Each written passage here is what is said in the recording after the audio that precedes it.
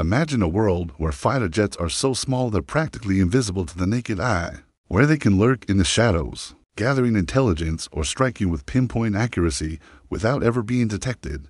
The National University of Defense Technology in China, also known as NUDT, just unveiled a new drone that's about the size of a mosquito.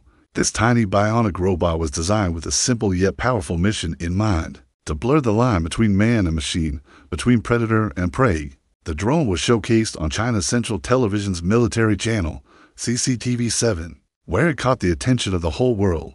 Liang Hexiang, a student at NUDT, demonstrated the drone on camera. He held it between his fingers like an actual insect. Now here's where things get really interesting. The level of miniaturization and control required to create something like this is incredibly advanced, and it's not just about the size.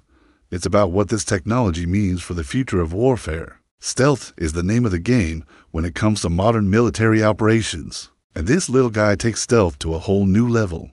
The potential applications for such technology are staggering. Such a drone could infiltrate enemy territory undetected, gather intelligence, and relay it back to base in real time. It could also be used to carry out precision tasks, such as disabling enemy equipment or even taking out high-value targets.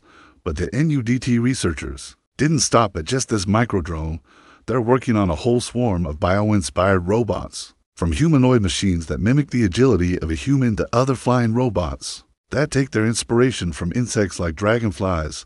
The possibilities are endless. Each new creation brings us one step closer to a world where the boundaries between man and machine become increasingly blurred. China's advancements in microdrone technology are indeed remarkable, but it's important to remember that with great power comes great responsibility. As these tiny machines become more sophisticated, we must ensure that they're used ethically and responsibly. If you found this video fascinating, don't forget to hit that like button and subscribe for more upgrades on cutting-edge technology and its impact on our world.